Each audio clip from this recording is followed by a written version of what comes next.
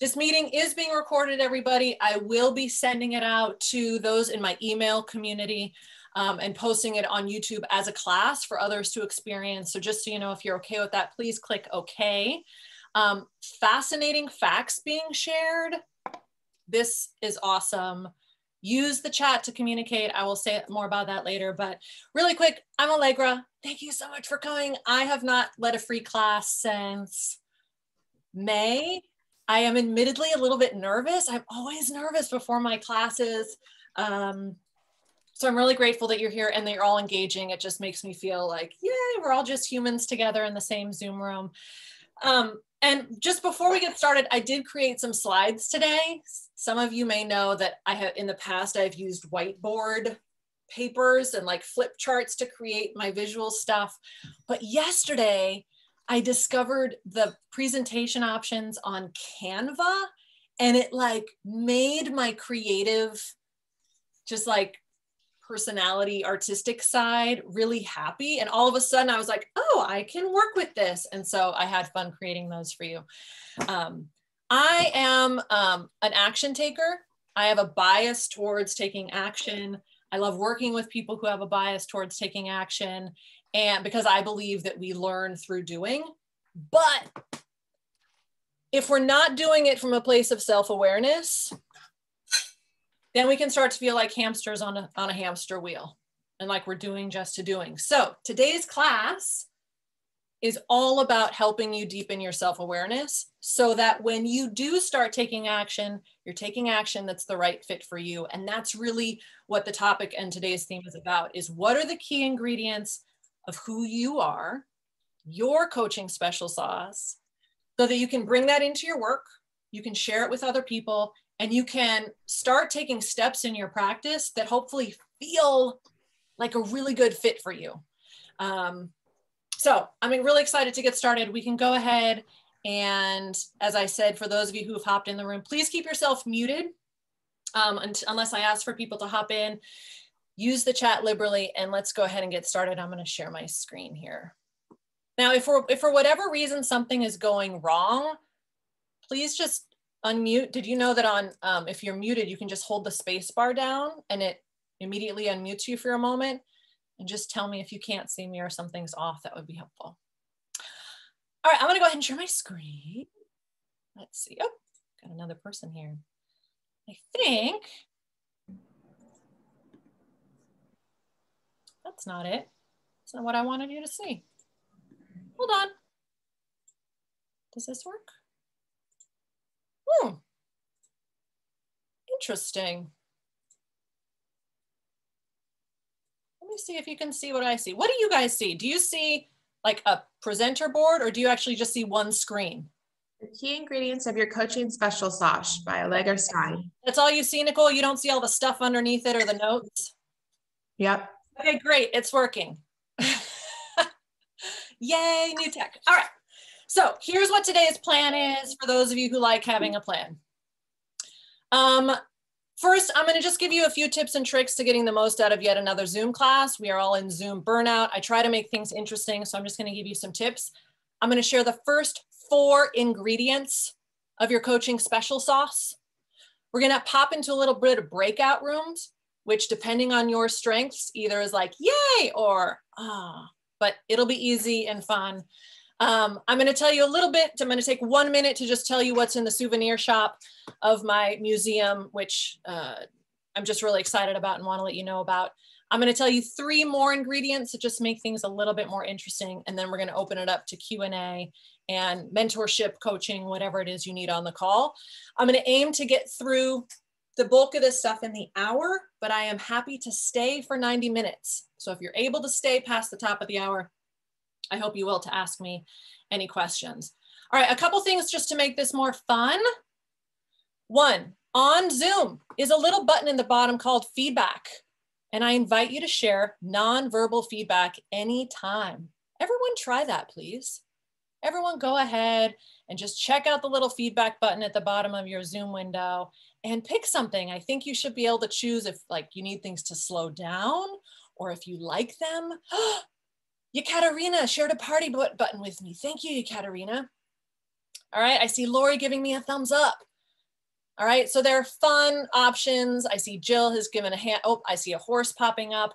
All right, so that's just a fun trick on Zoom, is you can invite your audience to give nonverbal feedback. Use the chat liberally, which I've already mentioned. I love it when you guys communicate with one another.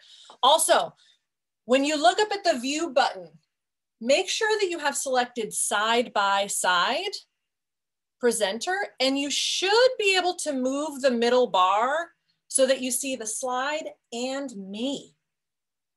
Is that working? There's a bar in the middle, right? And you can kind of minimize or maximize. So I hope you can see me and the slide together so it feels personal. Thank you for the thumbs up. All right, that's really helpful. Awesome. And finally, one of the rules in my classes is it is not about what I say, it's about what you hear. Okay? You are here hopefully to listen for a new insight. You're all watching the same movie. I say this all the time, but you're hearing different stuff. One of you is going to be like, oh my gosh, I never thought about it that way. Someone else might be like, oh, I kind of disagree with that.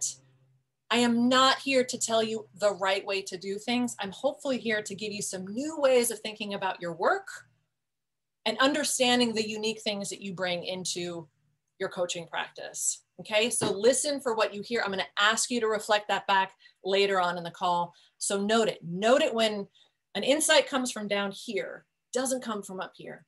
So just enjoy and notice what sticks. Okay. I am Allegra. If you haven't met me before, there are a lot of new faces on this call. I'm actually really excited to see you. This is really awesome. I have been coaching since 2012. And right now, I help other coaches lead with their own gifts, center their own unique ways of working, carve your own path, have more fun, break the rules. I'm really into trying to stop being distracted by what I call the coaching industrial complex and actually start taking valuable action in your work. And this class here is part of what I call a free museum. And I invite you to take this idea with you. What's in your free museum? My free museum includes monthly classes like this. I have a podcast called The Niching Compass. I send out daily notes to coaches, which many of you perhaps see. Occasionally I'm posting on Instagram. I'm not super consistent. And over on YouTube is just a bunch of classes and ideas. So if you never buy anything from the souvenir shop, I hope you really enjoy the free museum for as long as you want. I offer these classes with no expectation other than helping you have a new idea and insight and perhaps seeing things in your work in a new and creative way. So enjoy and have fun and enjoy looking around all the other places that there are to explore. One of the ideas that I teach that's really important is that there is no one right way, but there's a right way for you. Krista is on this call, and Krista was on the call, but it was actually another woman who's in a group with us. Her name's Laura, and Laura told us about a podcast she heard from Brene Brown with Simon Sinek, and Simon Sinek was talking about this idea of infinite games versus finite games. I guess he's got a book about this. Coaching is not a finite game. A finite game is like chess or tennis or ping pong, where there's a set of rules and there's a way of doing things. And if you do them the right way, then you'll win. Infinite games don't have those kind of rules. Infinite games can be played in whatever way you want. Infinite games can be wildly creative. Creativity is one of my top values. So I talk about this all the time. You get to make it up. If you don't like how you've been doing it, if you have resistance to how you've been told you're supposed to do it, that is not a problem because there's a right way for you, but you've got to know what those things are about you and how they inform your work. All right, so here's why it matters. Here's why it matters to understand your special sauce, what makes you unique and how you like to work. First, when you know your special sauce and how you like to work, you can be intentional. You can stand up for how you like to work. You can say, I actually am not much of a relator, but I'm a deep thinker and I'd like to be a deep thinker in my coaching practice. Great. And you can invest in time, you can invest your time and energy in programs that are the right fit for who you are. Second, you can communicate it. Until we have words for things, they don't feel real.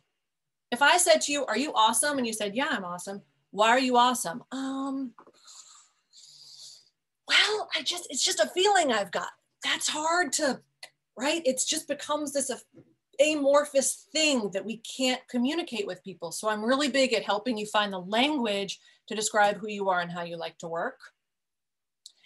And also, when you accept and embody and marinate in your special sauce, you start to feel more confident, you start to have more fun, and things become more easy, which is a bit weird in today's society because we are told to work hard and to push and to make things happen in like a forced way. So things feeling easy can sometimes be like, wait, what? But easy won't work. Thanks, Linda, for the cheer. I see that. Thank you for the reaction. Woo! Right? It's okay for things to feel easy and to feel fun. Because when they do, guess what? Then we want to invite people to the parties we're throwing and tell people about what we're up to. And that doesn't mean that we don't do edgy things or we don't try and grow. It's that there's a way to do it that works for you and only you. All right? So if you don't know how you like to work, if you don't know the ingredients of your special sauce, it is very likely that you're trying to fit yourself into someone else's way. That you're following a teacher, which is great. Teachers are awesome. That you've heard a story that the coaching industrial complex has told you this is how you do it. It's a finite game. Do it this way. And you're like, okay, I guess I'm going to do it. It doesn't feel quite right for me, but this is the way. I want to celebrate what's right with you. And this is what Krista shared with me yesterday. So I'm like, I knew Krista inspired something on this call. And she's like, yeah, it's all about what's right with you and maximizing that. One of my top strengths is I'm a maximizer. I love taking things and making them more awesome. And you're already all so incredible. And my hope is if you walk away from this call with one thing, it's that knowing that if how you've been told to do it doesn't feel right for you, it's not because of you. You are not broken. You're not doing things wrong. And you don't have to coach yourself or fit yourself into a mold.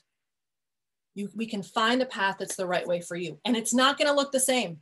I am not here to tell you the right way. If you're like, I'm going to get on this call and maybe Allegra will tell me the right way to do this. But what I am going to tell you is what you need to know about yourself to make sure that you have the greatest chance of doing that. Okay, let me check really quick and just make sure. Let me see if I can find, I can't find my Zoom controls to see if there are any chats or anything, that there are any questions. It's like I'm in mystery mode. That's all right. I'll stop sharing here in a little bit and I'll go ahead and answer questions. So if you have them, please post them in the chat. All right. Are you ready? I'm going to give you the first 4 ingredients. Okay. Here are the first 4 ingredients. Ingredient number 1. Actually, I'll tell you all 4 and then I'll go over them in detail. The first 4 ingredients that I want you to know about yourself is first, 1, what are your strengths? Your strengths are how you like to work. They're your natural talents. You do them automatically without even thinking. The second ingredient I'm going to go over quickly are your values. Your values are what's most important to you and how you set your priorities. The third thing we're going to talk about are your skills. Your skills are what you actually do all day. Making these slides was a skill for me. It's a burnout skill for me, but at least I know that. But skills are what you're actually doing with your time. And finally, what are you interested in? What are your personality-based interests? What are you motivated by? What are you inspired by? These are the core 4 ingredients to how you like to work and your special sauce. So let me go over them one at a time. The first thing is your strengths. Your strengths are your innate talents. They come easily to you. They come so easily to you that you don't even know that they're strengths. You don't even know what your superpowers are, but you've got them because you just are like, doesn't everyone do this? And we perform better when we do things that come naturally to us. When we align to our strengths, when we say, okay, can I let this lead the way? Everything becomes more easy and fun. So here's what I'm going to do. I'm going to tell you, I use a particular tool for gathering strengths. It's through Gallup. It's the Strengths Finder test. It's widely accessible. That lists 34 strengths. And you take this assessment, you get your order. When I start working with coaches, I really like to look at the top 5. And those 34 strengths are organized into 4 categories. Now I'm going to describe these categories. And while I'm describing them, I want you to think about which one do you think is towards the top for you. There's relating strengths and influencing strengths. Relating strengths are strengths that really inform having deep relationships with individuals. People with a lot of relating strengths at the top are relationship builders. They typically like to just strengthen their one-on-one partnerships with people. My top driving strength is actually relator. That's why I'm always asking you, hey, send me an email back, because I legitimately read everyone and want to know who you are. I love knowing people on an individual basis. Influencing strengths are your ability to influence a group, your ability to persuade, your ability to motivate others, to influence change through helping other people take action on things. I once worked with a coach who her top 5 strengths were all influencing strengths. And you could tell. She was like, I don't want to have 6-month partnerships with anybody. She's like, I just want to have 15-minute sessions with people who are stuck, and I want to give them a kick in the pants and send them on their way. I was like, yeah, because you're clearly an influencer. You have these influencing strengths. The other 2, those are outward facing. Inward facing strengths are executing and thinking strengths. If you have executing strengths towards the top, you're likely able to get things done very easily. It comes naturally to you to make things happen. You get things done. You follow through. Little bit of a note, my first executing strength shows up at number 13. A lot of coaches I work with find that executing strengths are a little bit lower on the list. It doesn't mean that they're not there. They just don't surface as naturally or as quickly. And finally, the 4th category are thinking strengths. People with thinking strengths have a really dynamic and multi-layered internal world going on. They're able to absorb information. Are you a learner? Do you love learning about stuff? Yeah, you're a thinker. Do you gather information and just store it? That's a thinking strength. I love working with coaches who have lots of thinking strengths up top, because there's a big story to crack, like, well, how can I be a thinker and also be a really powerful partner with someone? And that's just a beautiful place to play. We call them super thinkers, right? So what I'd love for you to do now, little interactive moment, shake it off, stop listening to me, go in the chat. If you had to guess, and some of you I know, what category of strengths do you think, just based on my very high level explanation, what category of strengths do you think is like likely towards the top for you? Are you more of a relator? You love the one-on-one? An influencer? You like motivating and inspiring through a group? There's the chat, I found it. So Krista's got thinking, Julie has relating, Tatiana relating and thinking, Vicky a thinker, this is great. Jill, it's not a problem not to want to do one-on-one. Not that you said it was, but I like whenever everyone's like, I think I want to try this. I'm like, yes, try. We got relating strengths, thinking strengths. Nicole has 3 executing. Kara asked, where's the quiz? It's actually through Gallup Strengths Finder. I'm happy to share more too. You can get it on your own. It's just the straight up Gallup Strengths Finder strengths test. Yes, there will be a recording available, Sabina. Awesome. Hey, this is awesome. I love seeing this chat. Sorry I didn't see him earlier. Super thinker here. Hoda's a super thinker. All right. So I will let you know that my top strength is relator. I have some influencing strengths. I'm an activator. I'm also an ideator. When I found out that I was an ideator, I was like, that explains it. Because I'm always coming up with new ideas. I love helping all of you come up with ideas. I'm a maximizer. So I'm always looking for ways to kind of improve things and make things happen and kind of like, cool, what can we do next? And I also have adaptability as number 5. Adaptability is like the very easygoing. It shows up like I'm easy to flex and move. My clients will say like, oh, I'm so sorry, I have to cancel last minute. I'm like, that's okay. Like, you know, very go with the flow. So knowing what your top strengths are is a key part of your coaching special sauce. Jill, yep, a lot of thinking, a super thinker here. So I want you to celebrate that. Knowing your strengths is key. Okay. All right, the second ingredient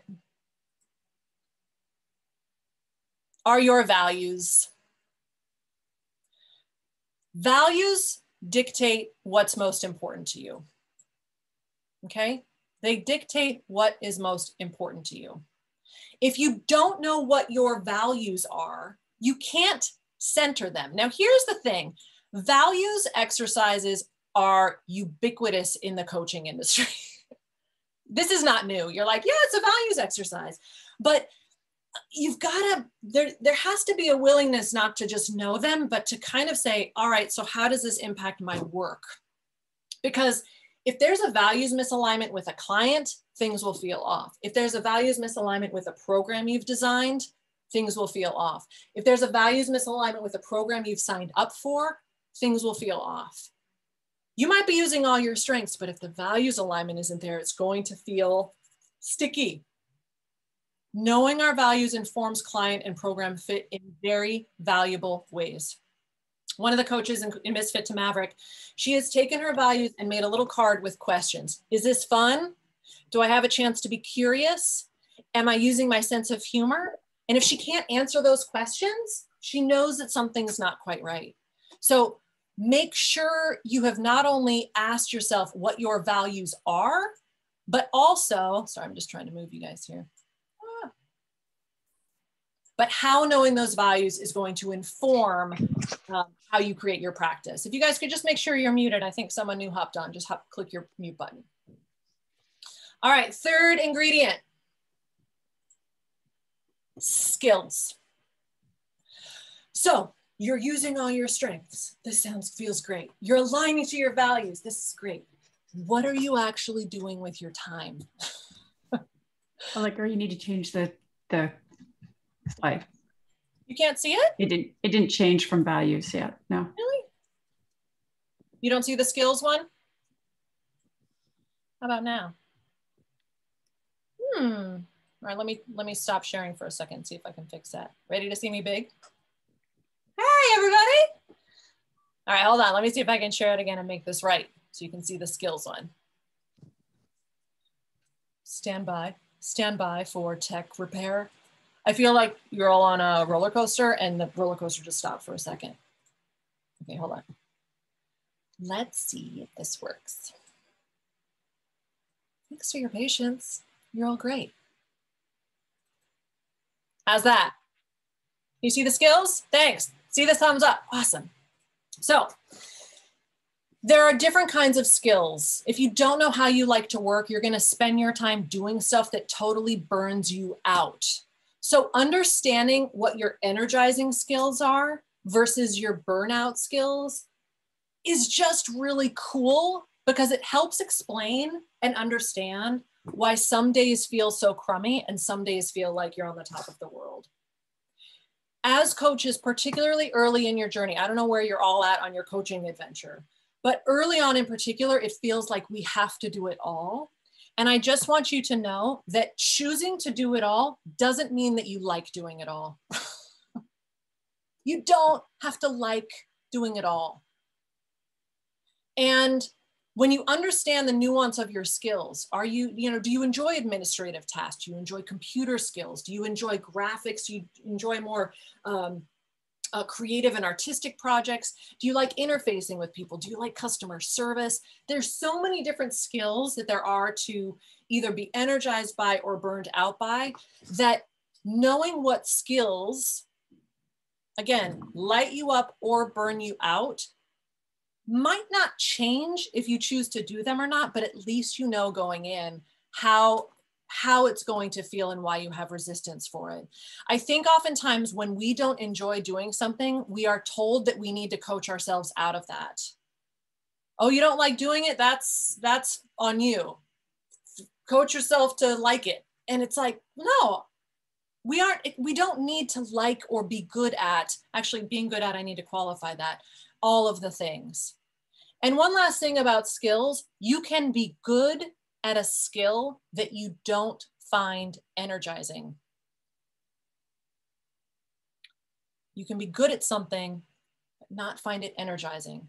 But understanding your skills is important as you go through and really try and figure out which pieces am I going to like. This is particularly relevant if you're signing up for business programs and they're like, all right, we're going to teach you how to blank. And if the thing they're going to teach you actually is a burnout skill for you, that might not be the best place to invest, right? It's like, find things that allow you to use the things that come most naturally to you. And finally, the fourth ingredient, and then we're going to get together and chat a little bit to see what you've heard in all of this, are your interests.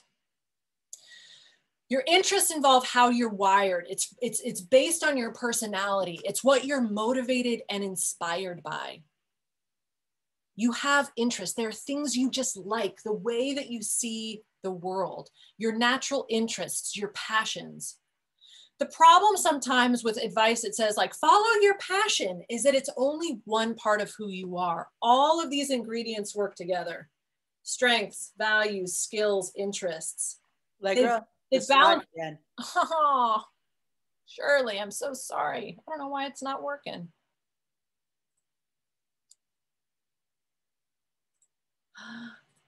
How's that? Back to interests? Bingo. Thank you, Shirley. Your interests are your fourth one. And there are kind of different categories of interests. You can be artistic, you can be more conventional. You can have more of a social personality type, an enterprising personality type. Perhaps you're more realistic or investigative and curious. These different personality types work together to inform what you are motivated by, inspired by. And this too presents a very important part of what your special sauce is. All of these ingredients don't just exist as individual things. They blend together in really cool ways. Let me give you an example of this one. Actually, it just showed up. I had this insight yesterday. Building slides is a burnout skill for me. Building slides is a burnout skill for me. And when I sat down yesterday, I was like, all right, I'm going to make some slides. I have some ideas that I want to be able to share in a better way. I guess I'll start. I've been using Google Slides.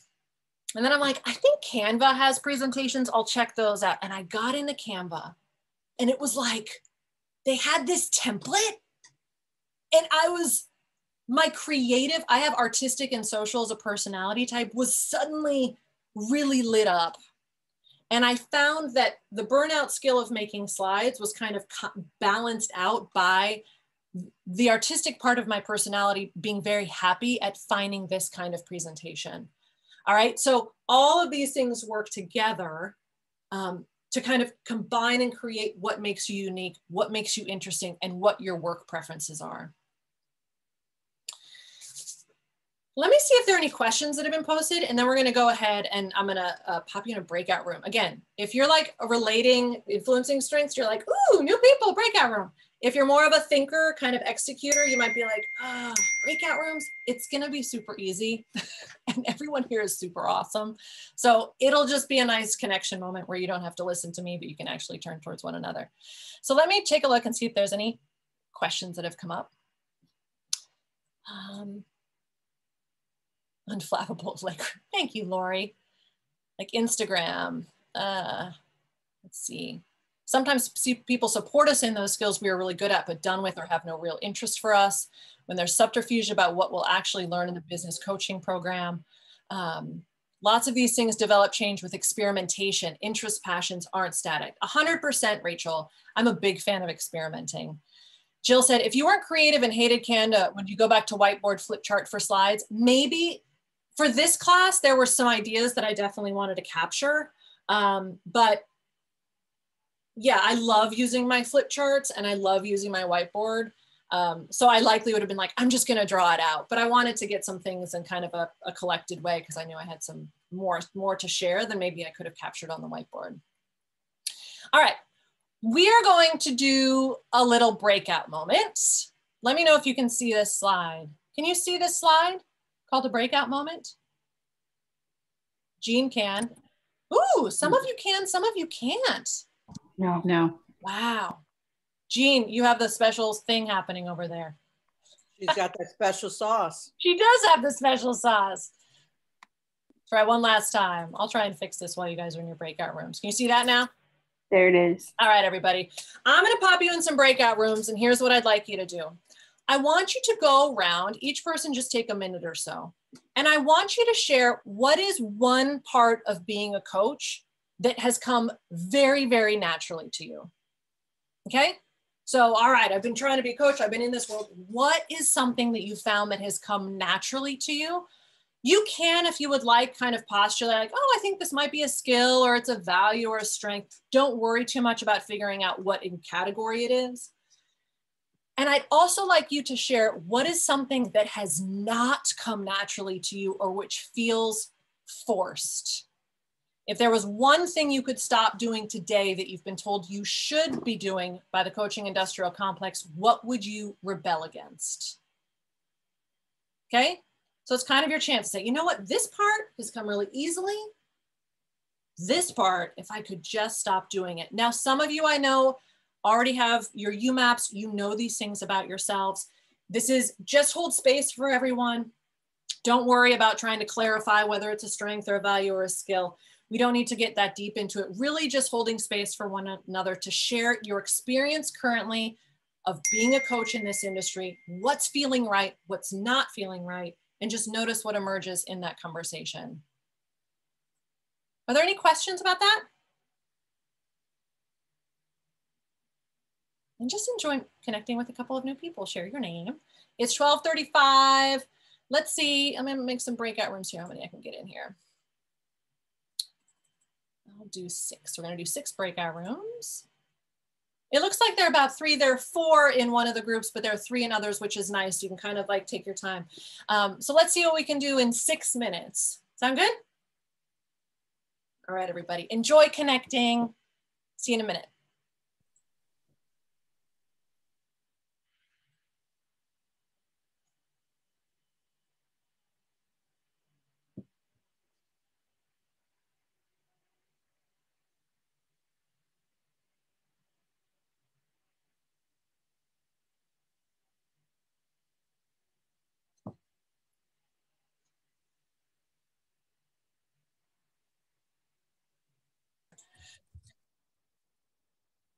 Marketing and shining our light is oftentimes very edgy. I call it shining our light. I totally get that. We don't love self-promotion. I'm not the only bull in the china cabinet. Shirley, love it. We struggle with imposed structure.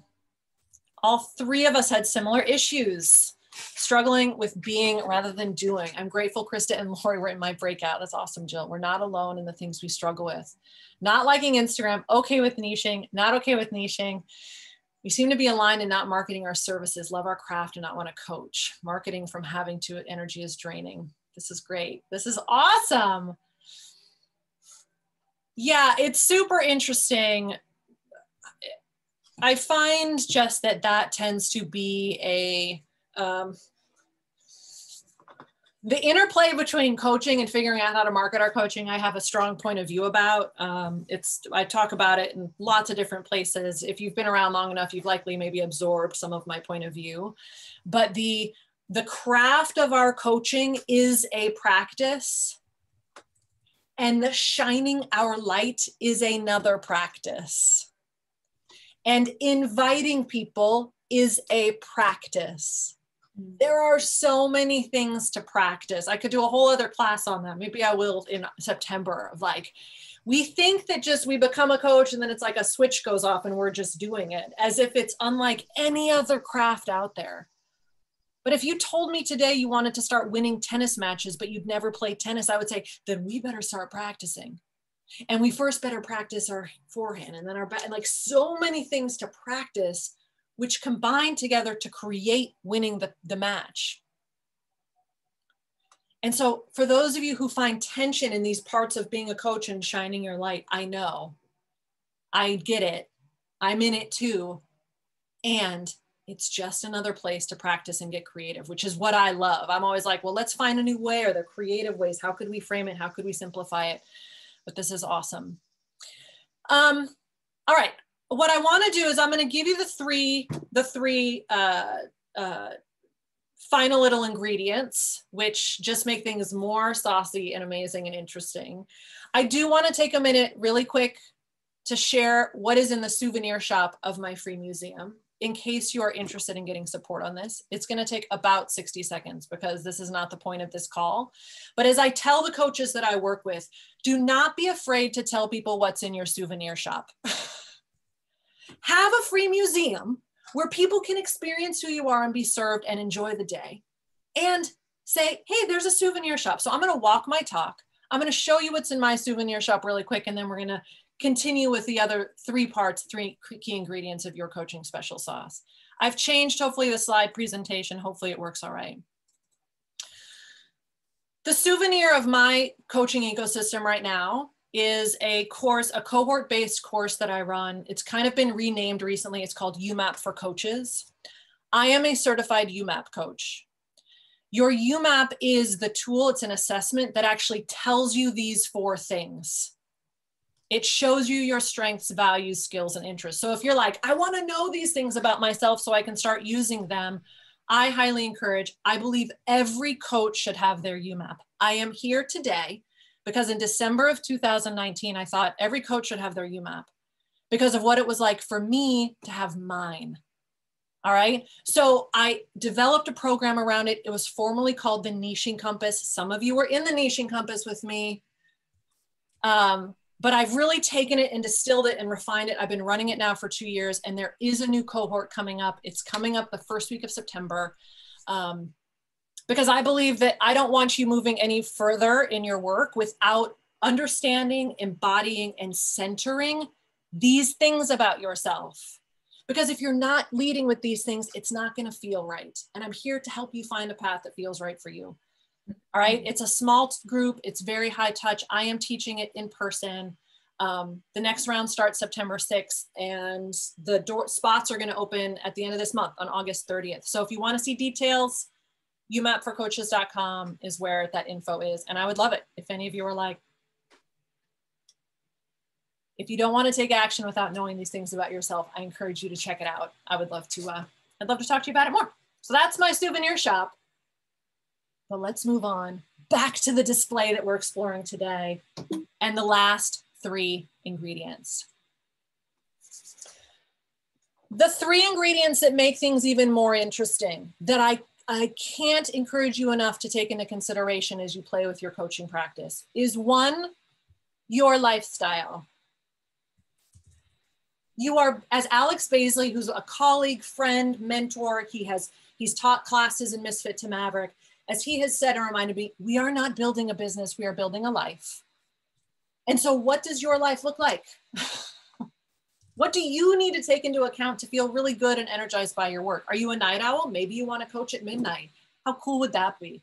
I'm waiting for a coach to call themselves the Midnight Coach. And at midnight every night, they get on Zoom, and whoever wants to hop in can pay $20 for a 15-minute laser session, midnight coaching. How fun and creative is that? That fits with your lifestyle, and it breaks all the rules because it's an infinite game we're playing here. What are your quirks? What makes you interesting?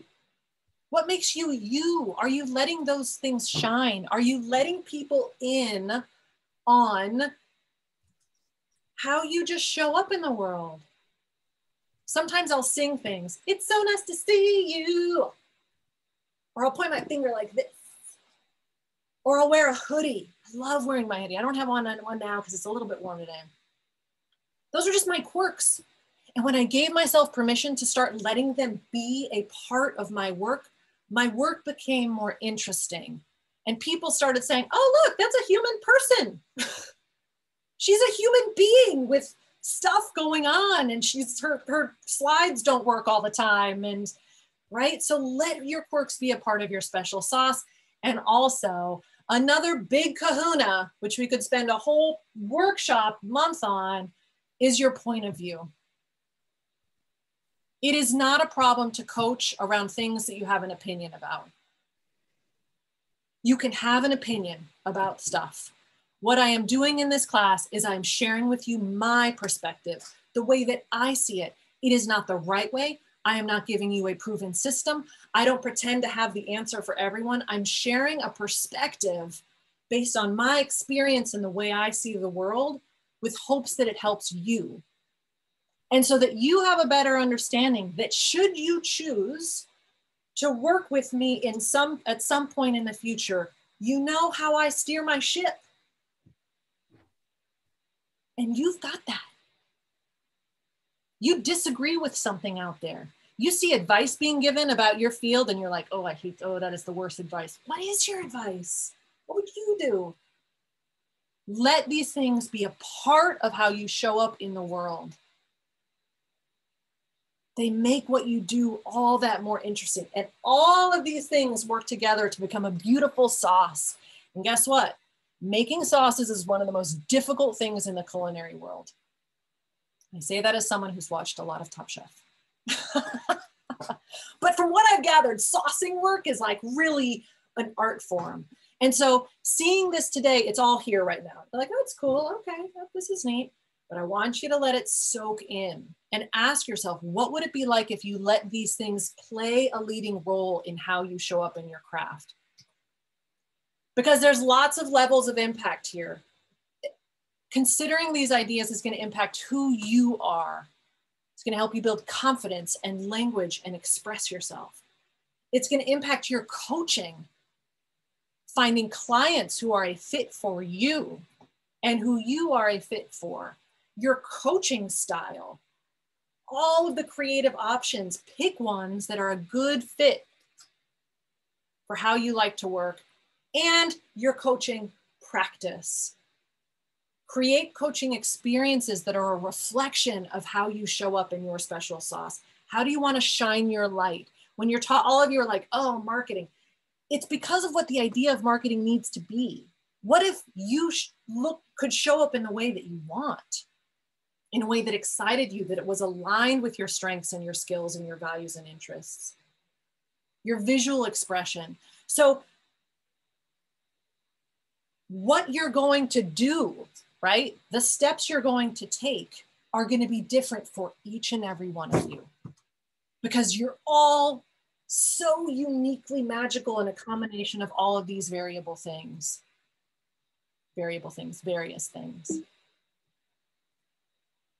So we're going to play now, and we're going to make something called a Talk about it.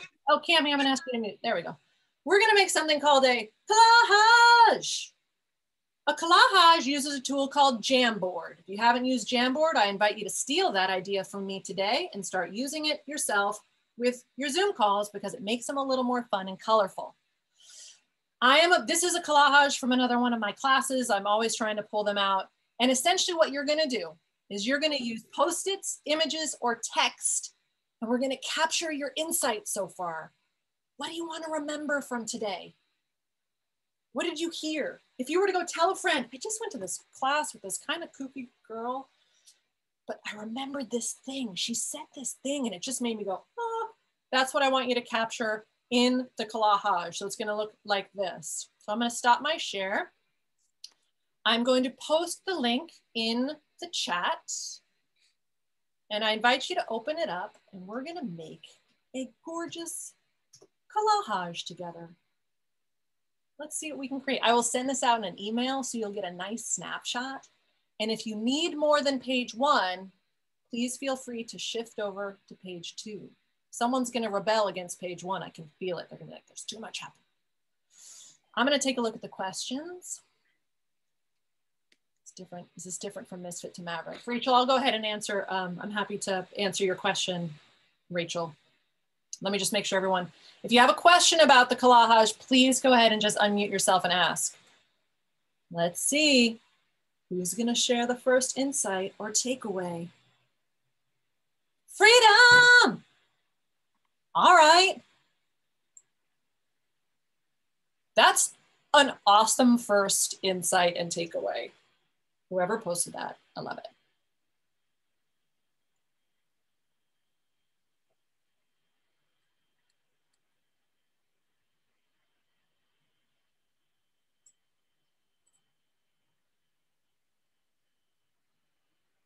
Who I am will help me determine who I want to coach and how I want to coach. That's exactly right. People who want to coach with me want an activator on their team and an ideator and someone who's also kind of adaptable and free, you know, and aligns with my values in certain ways. And I've just learned that it's okay for those things to be a part of what I do and how I show up. And I want that for you. If you are a super thinker, I want you to be able to say, I am a super thinker. And that makes me an amazing thought partner for someone. And I don't have to do it like the others are doing it because I'm going to do it like I want to do it. Look at these amazing insights popping up. You can have an opinion about what you are coaching on. Oh man, that was an awesome insight. People have moved to page 2. Someone was like, I am jumping to page 2. Keep adding those insights, everybody. Keep playing with that collage.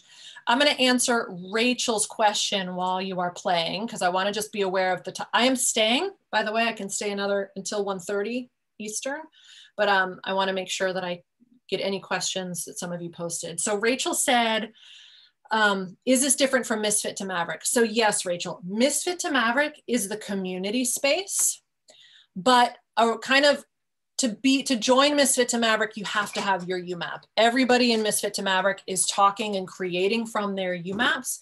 So UMAP for coaches is the entry point into Misfit to Maverick. It actually includes 2 months, your first 2 months membership. So they're very much integrated, and UMAP for coaches is the first step. And when you join UMAP for coaches, you become a part of the Misfit to Maverick community right away. My point of view is an ingredient. I have to let that sink in because of fear of not wanting to get in the way of the client. Sophia, forgive me if I'm not getting the right accent point, but I get that. And you can be a powerful coach and hold neutrality and have your client be in choice and be judgment free and not know better than your client knows and trust that your client is whole and complete.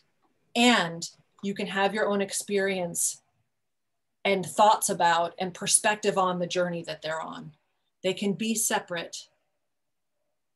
You can wear that very neutral, pure coaching hat. And sometimes, Sophia, maybe you're going to be a teacher or a guide or an advisor or a mentor.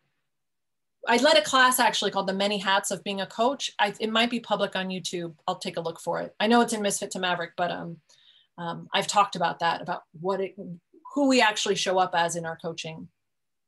Let me look at the collage. You guys, this collage is awesome.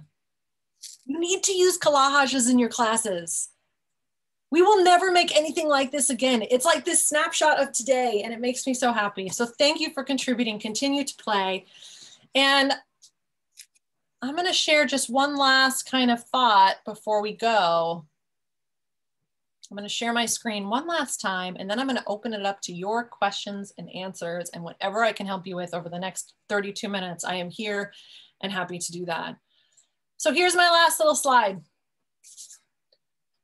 Who you are is at the center of your work. And knowing who you are and these parts of your secret sauce will drive and inform every, not very, I knew there was going to be a typo, every other part of your coaching adventure. So please take action from a place of self-awareness and acceptance and notice what starts to emerge. When you let these parts of who you are be at the center of the work that you're doing, when you build a cat coaching practice that's aligned to your work preferences, magical things start to happen. So please be more you. Be the beautiful, special, unique, special sauce that you are. And when someone says, I see this a lot actually on Instagram, like, be more you. I'm like, what does that mean? What it means are these ingredients. Let your strengths lead, align to your values. Know what skills are energizing and burn you out. What is your personality type and what are you motivated and inspired by? What are your quirks? What is your point of view? What is your lifestyle? All of these things are what make up who you are. And I wish I'd been told this at the beginning. That's why I'm here. To let you know that you can let it shine in this way, and it'll lead you down a path that just feels a lot more just relaxed and fun. I just want us all to be having more fun. So I would love now to open up. If anyone wants to, you can keep sharing your thoughts on the collage. Raise your hand. If anyone wants to just, it depends on the size of the group, but if anyone would like to come on, what have you heard? What questions are lingering? Obviously, I'm happy to answer questions about UMAP for coaches, but I can do that another time. I might do a Q&A later in the month. What do we got? What would you love to just explore and maybe dive in? Who can I help? I'm here to help. I'd love to get to know all of you a little bit. Love seeing coaching as an adventure. It most definitely is. Lifestyle versus a business. Thank you, Jill. Thank you, thank you, thank you. I'm sorry I didn't get to see you before you had to go. Have to run too. This was wonderful. Thank you, Jean. Kara, I think we've been taught not to let our point of view come out. That's why it feels like we're doing something wrong. Kara, are you game for coming off mute? Oh, cool. Let me go ahead and I'm going to stop sharing. Rachel had her hand up, and then if Kara's here, I'd love to pop you up. Rachel, go ahead. Hi. Hi, how are you doing? I'm so happy you're here. Thank you. It's great to meet you. I've really enjoyed following your emails and podcasts. I appreciate you doing that. I hope they're helpful. Yeah, super helpful. One thing that I'm realizing over the course of paying attention to your work and also with this is that it's a longer process to develop what your coaching practice looks like. And I think I've been turned off by a lot of the business trainings up until this point because they tend to be those like 6-month formulaic or 6-week whatever, scale to 7 figures, like fit within this very specific container. And then at the end of this, you'll just have this like thriving coaching practice or whatever, rather than trying to see what emerges over the course of experimentation. And I was wondering, how do you balance the I don't know, maybe some of the frustration that might come from the fact that this is maybe a longer process than some of us thought it might be getting into our coach training programs. That's an awesome question. You are speaking what you said about emergence as a result of experimentation. Shirley, I see you smiling, maybe because you're like, yep, that's Shirley actually is a really great reference for this, and maybe she'll share in the chat, but her and I have known each other since we kind of both started on this journey and can speak to really, and if any other coaches on the call have been at this for longer than a year, 2 years, I mean, I'm now in my 10th year of since my certification. It is a long game because it is an art form. There's something about when we become coaches, we become heavily, heavily marketed to that it is a get rich quick industry. And so part of our frustration is that the reality doesn't match up with what we've been told, because everything is like 6 months, 10, do this, make it quick, how much per month? It's all this like measured urgency. And if it's not happening, what we start to tell ourselves, it's because we've done something wrong. The alternative, which is what I'm just trying to share, but from a place of excitement and good news, is like, hey, guess what? It's okay if it takes more time, because that's what art does. Practicing a craft, mastering something. And here's the thing, if you on this call are trying to build your own coaching practice, from the beginning, I was not looking to get hired. I was like, no, I want to do my own thing. You're not only trying to master one art form, you're trying to master 2. You're not only trying to become a really amazing coach, which in and of itself takes time, you're also trying to practice all the things that come with building your own space and marketing your work and shining your light and having discovery calls and all this stuff. That happens at different paces for different people. I'm not here to say, no, it's going to take a long time versus a short time. It's different. We're all different. And as far as like balancing it, and to answer your question, like how do you handle like that kind of like you want it to happen faster? A couple of things that I like to say. One, embrace a spirit of practice, embrace a spirit of experimentation, and be willing to experiment as much as you can. When you experiment, there is no failure. Experimenting gets you into action, and action is where you learn.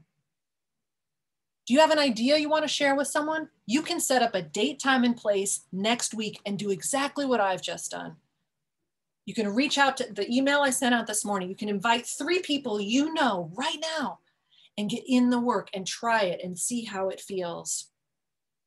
So I think part of it too, Rachel, is not just how long it's going to take, but what we're doing with our time.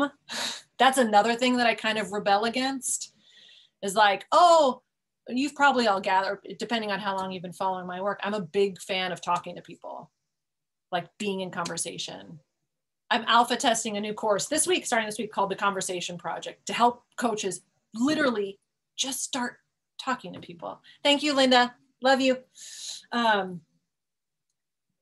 Because everything else that we're all focused on and we're being marketed to is like padding. It's like, oh, you want to talk to people? First, do this. Oh, you want to go talk to people? First, set up blank. You could all fill in the blank. You all have something that just popped in your head. Oh, I got to build a website. I got to pick a niche. I got to fill out a program. I got to do this. I got to this. It got to be perfect. Then I can talk to people. I'm like, let's just start talking to people. Because that's where coaching is a relationship thing. And you don't have to have a lot of relating strengths. You can still be a deep, profound thought partner for someone if you lead with thinking strength. So, Rachel, what have you heard in this? I feel like I've kind of riffed a lot, but has anything stuck with you? Has anything kind of surfaced that you want to hold on to? Well, when you said, you know, we think that we have to have X before we can have conversations, immediately website popped into my head, which was like, website is this symbol of credibility, I think, for a lot of people, that we're not a legitimate coach or entrepreneur if we don't have some sort of dedicated professional web presence, right? That we're just this like flim flam, woo woo, whatever, coach or whatever. And then the other thing is, so if this is going to be, we're playing the long game, right? This is, you know, wicked versus kind learning environments. And then what are we doing with our time in that space? Like, am I going to focus my efforts on creating Instagram posts, or am I going to focus my efforts on, you know, maybe going to a volunteer experience where I can have conversations and hear people at a free clinic and see what they are concerned about in healthcare, or I'm going to go to more networking events and see what's on people's minds and use my energy toward that stuff, because that's A, what excites me, and B, that's the sort of thing that's going to give us more information about what we want our coaching practice to be in the long run. Talk to people. It's about talking to people and listening to them and practicing. One of the things, depending on how long you've been getting my notes to coaches, I talk about conversations a lot, but there are kinds of conversations. And one of the kinds of conversations, I call it explanation conversation, where you reach out to someone you know right now and say, can you do me a favor and give me 15 minutes and I'm going to explain my work to you? And I need you to reflect every question you've got. You do that every day for 2 weeks. Every day for 2 weeks. Your friends, your family, your partner, your colleagues. Can I just practice talking about what I do and explaining it? I guarantee at the end of those 2 weeks, something amazing will have emerged.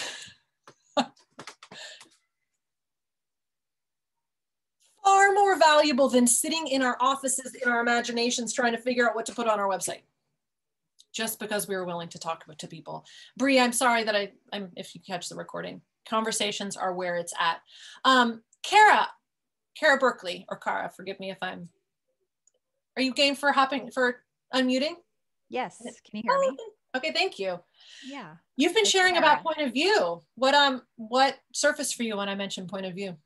Well, like I put in the chat, I think when I don't know how many of you are life coach school coaches, but we are taught and really like ingrained in us that we do not give opinions. We do not share what we call A-line coaching, right? Like I think you said your advice or your, kind of like perspective. And so for me, I was like, oh, well, maybe I could. What do you have an opinion about, Kara? Oh, lots of things. What really I'm just sure.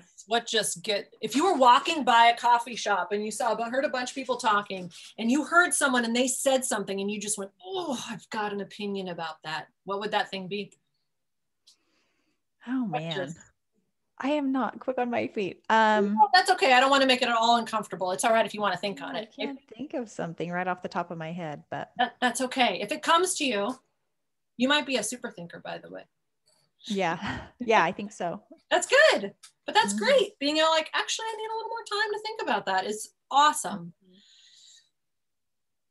I think this is a fascinating thing that you bring up, Kara, and many of you have noted the point of view. Mm-hmm. I can have a strong point of view. I have a strong point of view about the coaching industry. I have my own experience as a coach. I have the things I've learned from working with many, many, many coaches over the last 2 years and what I learn and what I hear. I've got a perspective and opinions. My advice comes from my values. Little fun thing about values. People's advice comes from their values. But I've also come to redefine what coaching is for me. And it includes many different hats. You'll also know I am not coaching on this call.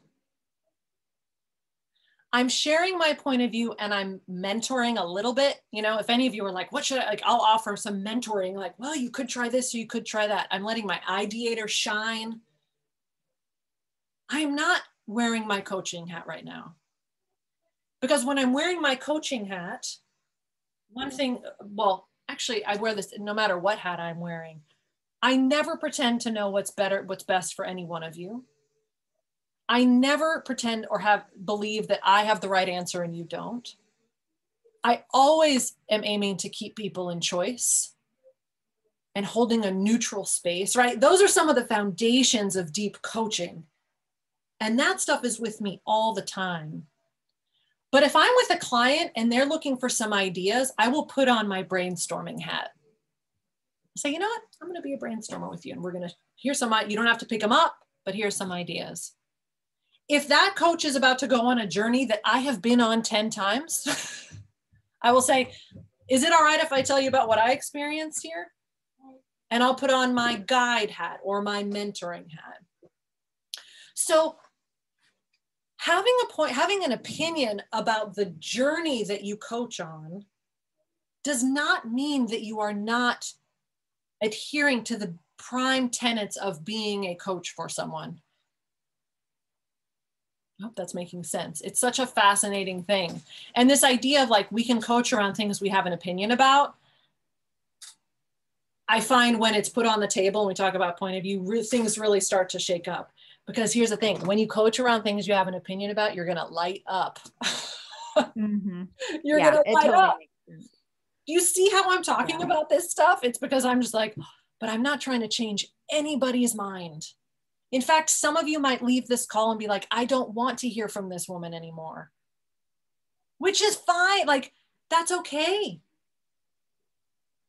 But for those of you who need to hear some of this stuff, where I'm saying something that you've already been thinking, it's like, oh, I'm just putting words to the stuff you all already have inside of you. Sophia. Thank you. Oh, you're welcome. Thank you for being willing to come on and chat with me. I hope we get to connect again. Yeah, thanks. Just to continue from this, I don't want to be nitpicky, but isn't it then just more consulting? It could be.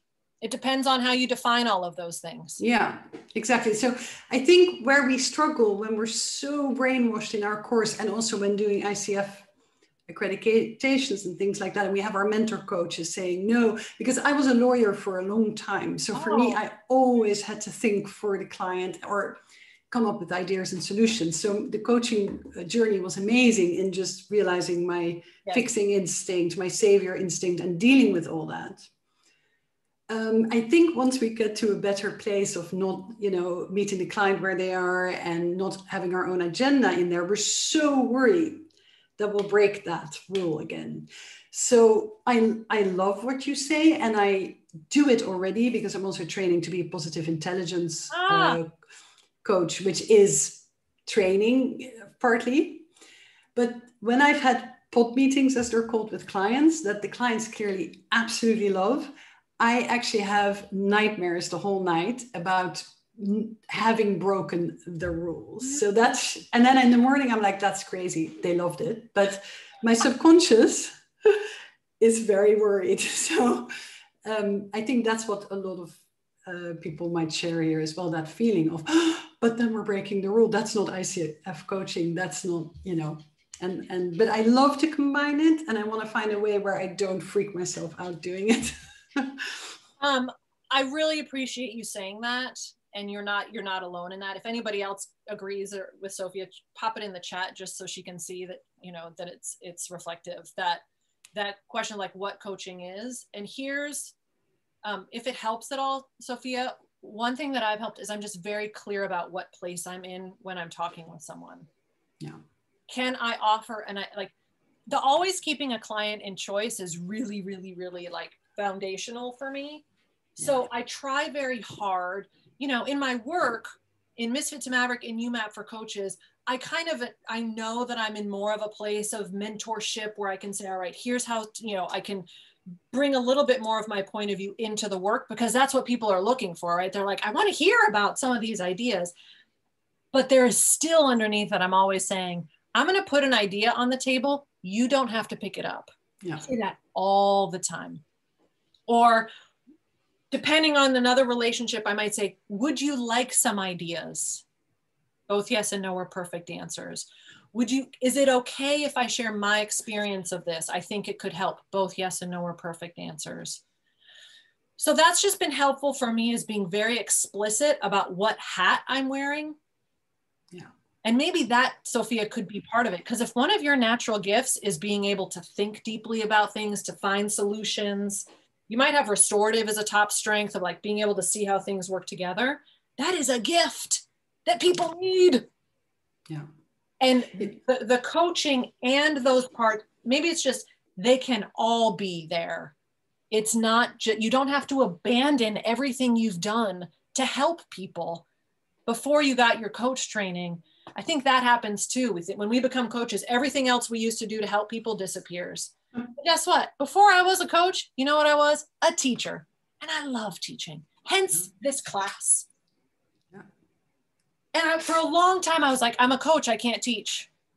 I'm a coach, I can't teach. Until I said, I'm a coach and I teach. And I'm a thought partner. And I'm a brainstormer. And I'm a guide. And I'm a mentor. And I'm a cheerleader. And and not either. Yeah. No, I love that. I really like it. Awesome. Thanks. I hope it helps, Sophia. If any of you have had any other insights, by the way, we've got this amazing collage. What's sticking? What do you want to remember? What would you tell someone tomorrow if you're like, oh, I don't want to forget about it? Please post it in the collage. You can shift to page 2 or 3. And we've got about 12 more minutes. I'd love if anyone else wants to chat. I see Shirley. Hello, beautiful. So talk about I typed something lightly. So I typed something in the comments and didn't realize that I sent it to Rachel as opposed to everyone, and it's way too much to type. So I'm going to read it real quickly. Okay. Please. So I said, this is 8 years for me, 6 with Allegra. We keep evolving and creating our way. We are not carbon copies. We are uniquely different. It's the secret sauce, finding the right coach to help you be you. Your way. She keeps me excited-fied. It saved my coaching life many times over. We get drawn back into that crazy coaching system of marketing world crap and stuff that doesn't matter right now. Build relationships. And then I use the quote, I've learned that people will forget about what you did. People will never forget about how you made them feel. And so to the lady that was just speaking with a beautiful accent, Sophia, for many years, so I was an entrepreneur. I owned a business, a scrap metal garbage recycling business for 24 years before I became a coach. And I was very opinionated then. I had a huge staff, did many things. And so when I started coaching, I never coached. I just talked to everyone because I was like, oh my God, I give opinions, I give opinions. And then I learned to twist it to say, when I became a certified coach, I say, I am certified. I am not a psychiatrist. I am not a shrink, but I am sharing with you the authentic me that I've experienced in my life. This may apply to you and it may not. Eat the meat and spit out the bones. But all I'm sharing with you is what I've experienced so that no one is saying, oh, she said, because that was my fear that I would screw somebody's life up. So that was my fear. And so it took me a long time to even start coaching. And Allegra in the beginning, she's like, so what is it you do, Shirley? So when are you going to do something, Shirley? You know, and so that's what it was. I was afraid because I do have lots of opinions, right? But when they're your opinions of your life and how it's affected you, you are coaching them based on a cause and effect for you. So that's how I look at it. And I don't, go to the details of, oh, I'm breaking the rules. You're not breaking the rules. They're your rules, damn it. You're the coach. Your way or the highway. And people buy your secret sauce, right? If they wanted someone else, they would go somewhere else. But they're sticking with you. So there's something that's attracting them to you. So just keep doing it. You're not broken. Thanks, Shirley. Thank you. That was awesome. I love it. People buy your special sauce. When Shirley said that, I literally thought of all of us having little jars out. Like, well, this is mine. And if you don't like it. I still have my jar of thoughts. You say that. I still have my jar of thoughts. Thank you, Shirley. That was an awesome and generous share for everybody. I hope they felt it. Other questions or thoughts or ahas or places you're feeling challenged or any one of these ingredients you want to know a little bit more about before we have to sign off for the day. If anyone has questions, if you've been following, if you have questions about the program, I'm happy to answer them. But again, we can do that another time as well. Sophia. One quick one. I'm just really curious because I was following you and everything you said sort of really gels what I think already. So that helped me say, okay, forget about social media. My website has 2 pages. I've done them myself. That's fine. People can find me. And I've started coaching. And I get new clients via recommendations. So I never have the time to actually go back to that thing where you're supposed to start. So now, which is like having a website and marketing. So I don't do any social media. I realize I hate Instagram. My clients aren't on social media. Okay. But now I'm worried that that is not a thing to rely on. It's dangerous just to rely on recommendations. So what do you think of that situation? How important is social media in that situation? Well, what I love about this story, and maybe you're like, I just keep getting clients from referrals and I'm not doing this thing that I hate. I don't one of my coach mentors, he said to me, do not make a problem where there isn't one. Yeah. It is very, very possible. And to intentionally to create a coaching practice, not on social media, where you are just serving one person at a time. And that person is telling someone else and they're saying, hey, can you help me? And then that person is telling someone else and they can help me. Yeah. So yeah, it was interesting. Krista put it, it's dangerous. You're successful that way. So notice the narrative that comes in. Oftentimes people want to market you a different way because they are selling a different way and they need to convince you that your way is wrong so that you will buy their way. Be mindful of that. The minute you go into Google and start talking about being a coach, we are bombarded with marketing about everything we have to do to start coaching. Yes. It is an industry. There's a ton of money in it. It sounds like what you're doing, Sophie, is working. That's what I've heard. You're like, so what I'm doing is working, but should I do something else to make it work? Do you see the kind of... Yeah, no, it sounds really silly now, but yes, No. it is true. But so many people tell me, oh, that's dangerous, but just the comment from Krista, and that does then get you worried, you know? But yeah, I'm just going to keep going. Keep going. And if you'd like, run experiments that light you up. If you get to a point you're like, I'd like to experiment with something different. Okay.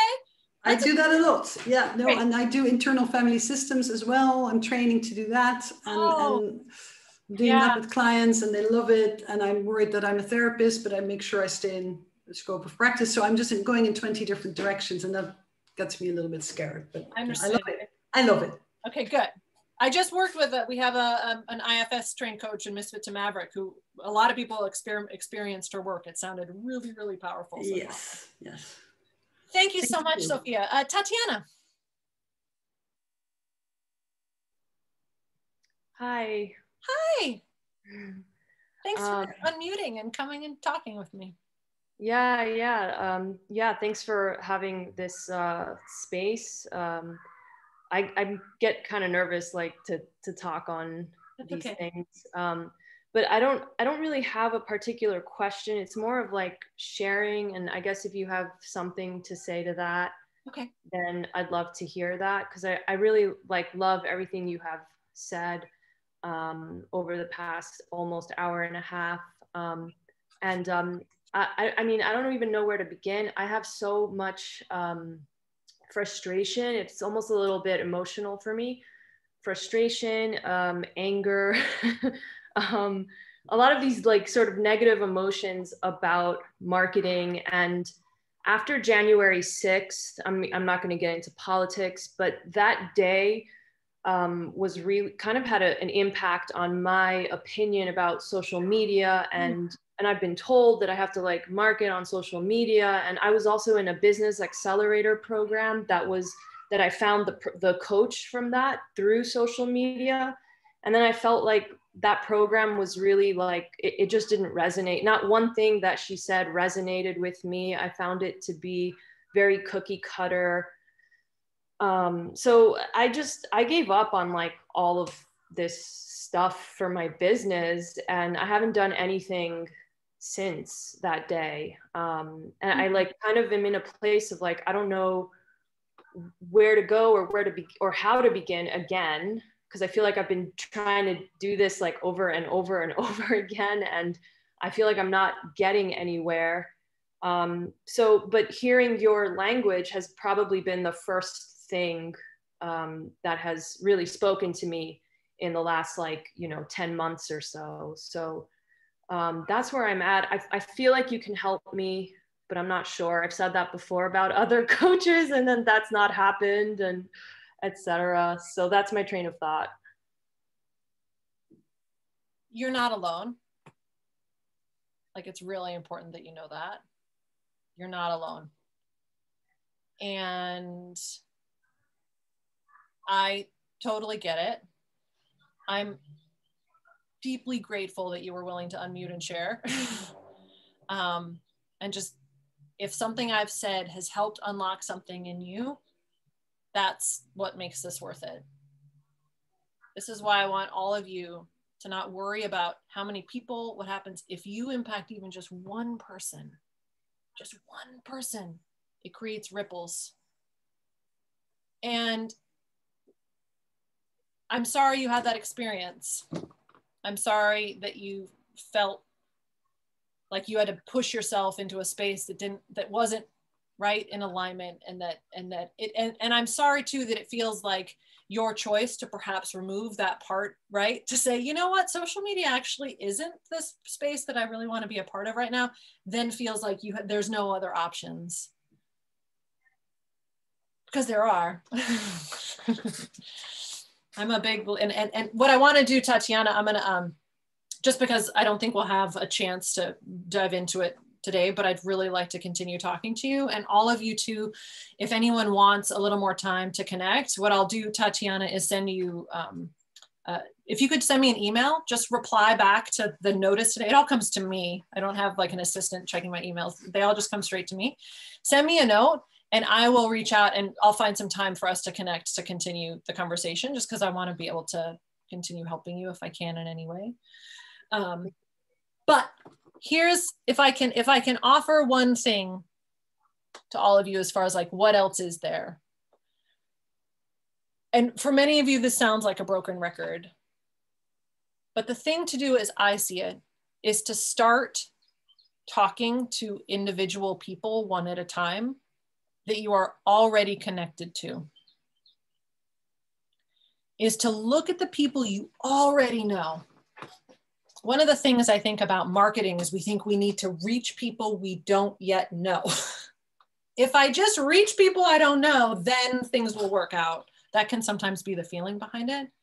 But I come from this place of, what if you already know somebody? And can you have a conversation with them? What that conversation is, we can get really creative about. Maybe it's just interviewing them or explaining your work and just getting back into kind of the habit of like, oh, this is something that I do, and practicing what that sounds like. But I think we confuse marketing with somehow like having to become part of this big machine. And I just want to reassure you, there are ways of helping a person, forget about people, of finding a person that you can help and being of help to you that I suspect would feel really good and actually in alignment with how you do want to be showing up in your work right now. I hope that's helpful to hear. Maybe it's surfacing. Have you heard anything in that? I mean, I know there's been a lot on the call, but. No, I definitely have. And I, even myself, like before, I'm on a trip right now, I'm on vacation. Yeah. But prior to this vacation, I just said to myself, why don't I just make a flyer and like put it in my favorite doctor's office and put it in my dad's business, and that'll be that. Like, whoever knocks on my door, cool. Whoever doesn't, all right, well, I'm used to that, so that's okay. Yes. So that's kind of like the headspace I'm in. So when I get back to, I'm from New York City. Oh. When I get back there, I'm gonna just try that, which is like old-fashioned marketing, I guess. Go for it. Novel. You know what? First of all, I'm right up the street from you. I'm in the Hudson Valley. I'm not far. Oh, what a beautiful place. That's such a beautiful place. You know what I call that, everybody? What Tatiana has just described is an experiment. She's going to run an experiment that she's into. The only problem with the experiment in her mind is that she thinks it needs to be a different experiment. And I'm always like, I don't care what it is, just run, let's just try something. Just try something. Put a flyer up at the office, see what happens. Invite some friends over to a cafe to talk about an idea that you're interested in. There are lots of ways that you can all get into your work, into the craft of your work. Becoming a coach has become synonymous with becoming a business owner and learning how to become a marketer. And I'm going to invite you to tease them apart. Let the marketing and the business stuff emerge out of you getting back into your work. You don't have to become a marketer to do your work. We need to start doing our work. And all of those other things start to emerge out of it. Thank you, Tatiana, for sharing and for being vulnerable. A lot of people, you know, this resonates with others. Thank you. I hope we get to talk again. Allegra, I know you're at the end, and yeah. I'm going to apologize, but guys, I want to share something with you. I've been stalking Allegra. I say stalking all the time for 6 years. And the reason I do that is because I escape, like I get mad at her and I run away and I say, no, I'm going to do it the way they say because they look like it's working for them. And then I go out there and I do that crap. And then I say, shit, where's Allegra? And I run back and I come back and I go back to Allegra. 6 years, this has been happening for me. And every time I go back, and she doesn't even know, but I put up a post when we first started. I stole a picture that she put up and I put it up, and I shared with people the person who keeps me getting back in the game. Every time I pull over on the road and park and I get constipated, boom, Allegra's doing a free workshop and here I am. And now I'm back, and I just created something as we were sitting here. So there's something about that ideator and activator. And she doesn't pay me to say this, but I say this from my heart, because when I am constipated, I don't get stuck. I get constipated, right? I just sit here. And when I get constipated, I just wait for one of her freaking workshops, or I go to her YouTube and there's something she gives you. I call her my duh coach, right? Because it's a duh once she says it. So if you've been just frustrated, she took herself off the internet. I was like, what is she doing? She took herself off Facebook. She was my lifeline. I was like, I went to Instagram because she got off Facebook and went to Instagram because I needed her connection, right? And then she went off of that and she just started doing regular stuff. So it all works, right? You just got to figure what works for you. And, you know, when you said I'm going to do that flyer thing, I started to grin because I feel like one of her kids, like I've been sitting at her table, right? Taking her lessons because she does the craziest shit. And she's like, just do it.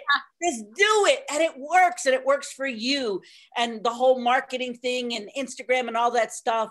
If, you know, like she said, Sophia, it was silly when we said it out loud sometimes. That's why I call her my duh coach. Because it's like, yeah, it's not broken. So let me break it to fix it, right?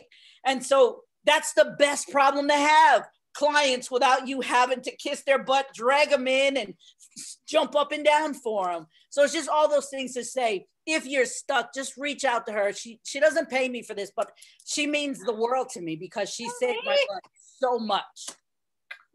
All right, I'm done. Can you tell I missed you? I missed you. Well, when I saw you pop on, I was like, Shirley. Oh, you guys are awesome. Shirley, that was really lovely for you to share. It means so much. Someone's raised their hand. Should be an ADAPT instructor, so much overlap. Someone's actually said, someone tried to get me in touch. I reached out to someone in ADAPT because someone in ADAPT was like, you should come do a course at ADAPT, but I don't know anybody there. So I'm always happy to do workshops. Krista, and then I do have to run. Or Krista, did you raise your hand? Go ahead. I feel like Shirley broke open the testimonial hour here for a moment. So I'll keep it super brief. A year ago, like I came out of a coaching program that was pretty like defined, and I was struggling because I'd been in a different group before, Misfit to Maverick, and Allegra, and I don't know if anybody has left on this call who remember, I was like cheery, very cheery.